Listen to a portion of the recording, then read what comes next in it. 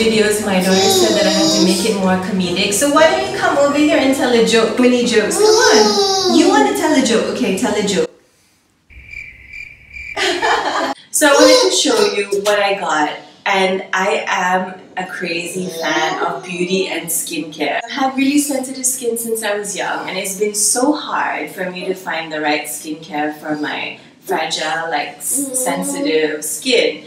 The first thing that I wanted to show you, which is what I got at Colette, which is the main reason why I wanted to go to Paris, because I wanted to visit Colette for the last time before it closes for good.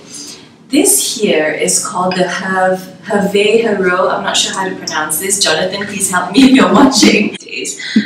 But you're supposed to put a little bit of it. It's actually quite strong, so I would recommend to use it only in the evenings at night, just before you go to sleep.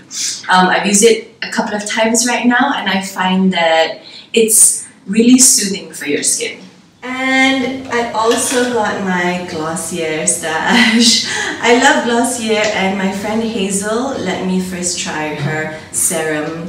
It's Super Bounce and Super Glow, and I got both because I wanted to try it out because the consistency is different. This one's a little bit thicker and this one's more liquidy and watery. But I've tried them both and I like the Super Glow. I find that it really works for my skin, and it does brighten up and give like that glow that every girl wants. So this is it. So you've got to try the Super Glow from Glossier. This is also from Colette Beauty. I think Colette Beauty is one of my favorite things to do when I go to Paris because they have a great selection. They really curate their products, and the girl who works there, her product knowledge is really amazing.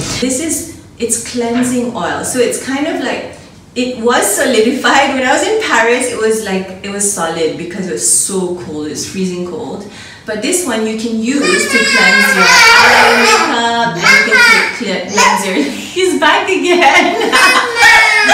Okay, what are you wearing, Brian? Panda. That's a koala. Clearly you need to go to Australia to find out. And so what I also bought from Paris, which is kind of a really good find, I got these soaps. And no, they don't smell at all. They're actually sans parfum, which means no fragrance, no perfume, because I'm allergic. And I got these at the supermarket. And it's amazing the things that you can find in the supermarket and the pharmacy in Paris. I swear to God, I spent half the time in the pharmacy when I was there. So if you can't find me, you know that I'm in the pharmacy. I'm buying like all my anti-aging skincare products, like they're all there. So going back to my pharmacy kind of craze in Paris, I bought these. This from Caudalie. I'm not sure if you can get them here, but they do sell the brand I think in Ken's Apothecary. And these are supplements.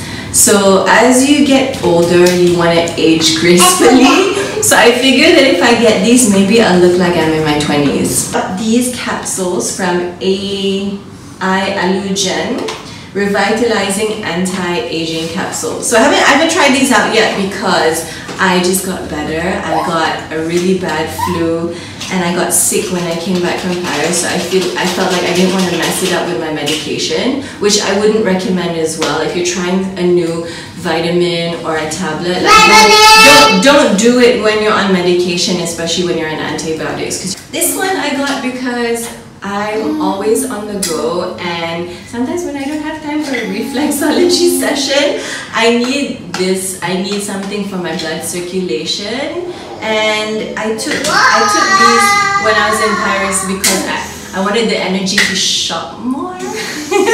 But these ones are capsules, and you can actually take them and you feel so much better. You get like a lot of energy. It has that ginkgo, it has something to strengthen your immune system as well. And this is the other one, Vitality, and it has ginseng, guarana, royal jelly and ginger. So good for memory and good for blood circulation, and it gives you energy.